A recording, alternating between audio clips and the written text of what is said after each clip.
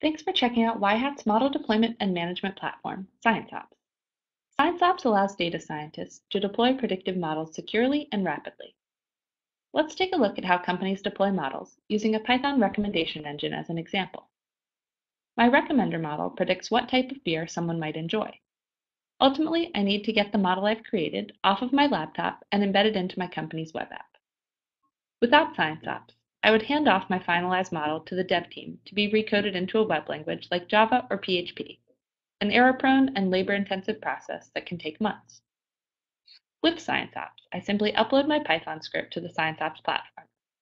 ScienceOps makes my beer recommender model accessible via standard REST API request without recoding from its native statistical language, R or Python.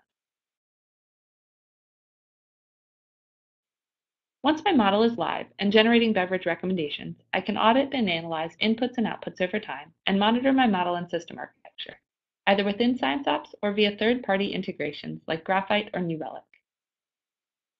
As a data scientist or analyst, I have the ability to create a new version of my model, let's say one to include a new variable like wine or food preferences, and deploy my model to the development environment. If my model passes unit tests, I can submit it to my manager or to a system admin for approval and deployment to the production environment. ScienceOps runs on a clustered architecture of one master node and multiple worker nodes. If I experience permanent or seasonal increases in throughput, like during Oktoberfest, I can easily add additional workers or model replications to accommodate. ScienceOps can be installed on-premise in your data center, in your cloud-hosted VPC, or in a hosted Yhat environment. Thanks for checking out ScienceOps. To learn more, request a demo below.